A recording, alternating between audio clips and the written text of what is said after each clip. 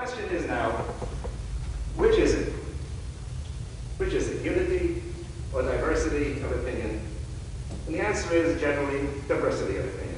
It expands our horizons as ideas are tested, as tried in the crucible contrariety of contrary opinions. But, as Rabbeinu said, it must be l'shem shamayim. Yes, machlokas, yes, controversy, but not for ulterior motives, only for the sake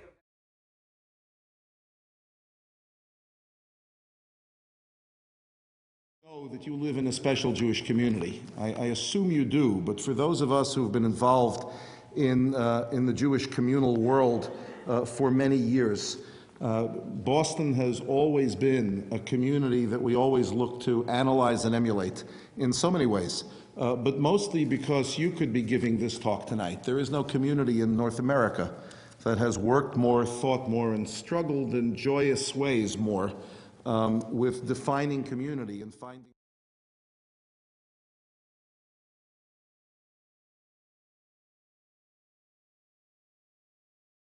synagogues during particularly the worst years of the polarization that all but tore our people apart in America in the 1980s and the 1990s.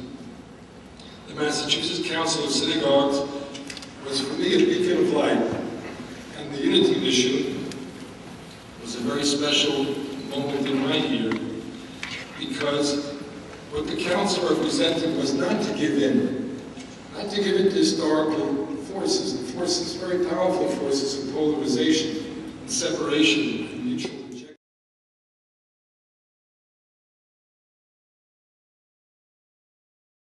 I asked one of the students in words that I really have not forgotten, why is it you came on this trip? And this student, who was a student at Chovevei Torah, modern Orthodox yeshiva, said to me, well, I came on this trip because I need to know what the midot are, what the qualities are that I need la'amod lifnei HaKadosh Baruch Hu. I need to know the qualities that I need to possess in order to stand before God. I think that's a question that confronts all of us. So that as I conclude my remarks tonight, I would say to you that whatever the differences are that distinguish us in regard to ideology, and I would never want to downplay them, whatever the distinctions are that then emerge in regard to positions, in regard to gays and lesbians, in regard to the place of women in our religious tradition. These are all very real distinctions. Nevertheless, what I think does unite us is a common set of sociological challenges and conditions, and that what does unite us is that all of us, from a religious perspective, have to all attempt to answer this question of what does it mean, what are the qualities that are required to stand before God.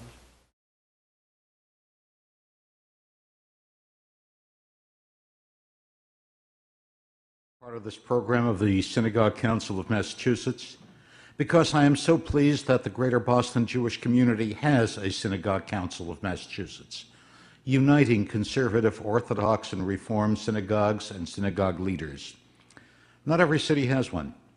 Very few cities have one, because not every city has the kind of Jewish leadership to get over the institutional pettiness that keeps it from happening in so many other places. We have it, and we have every reason to be proud of it.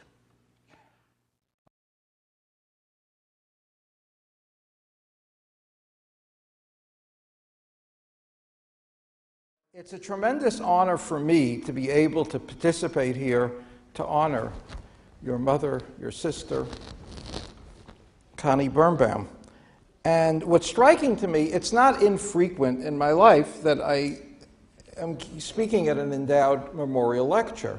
What is uncommon is that the life of the person who's being memorialized was so tied in with the themes of the evening and with the theme of the organization for which she worked.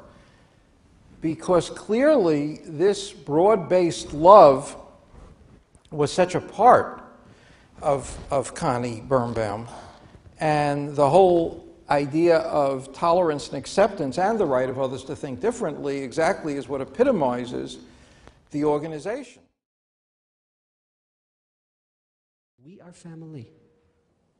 And that legacy of what it means to be mishpacha, whether or not we've been related for 1,000 years or we've never been related, that's Connie's legacy. Her legacy is that every Jew is my sister, every Jew is my brother, that we're one people, we're one Am. The word Am Yisrael.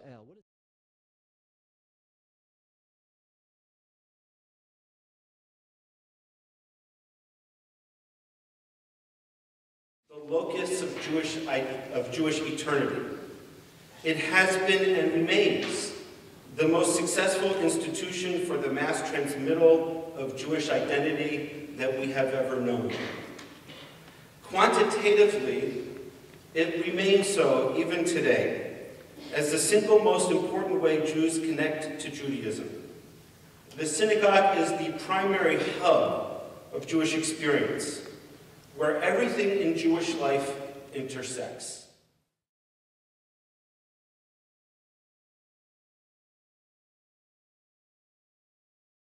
It is very important that today, when we are not isolated from one another, when there is no Iron Curtain, when there is no KGB, that we will keep this unique feeling of unity, that we are one, that we can have thousands of different organizations which don't talk to one another.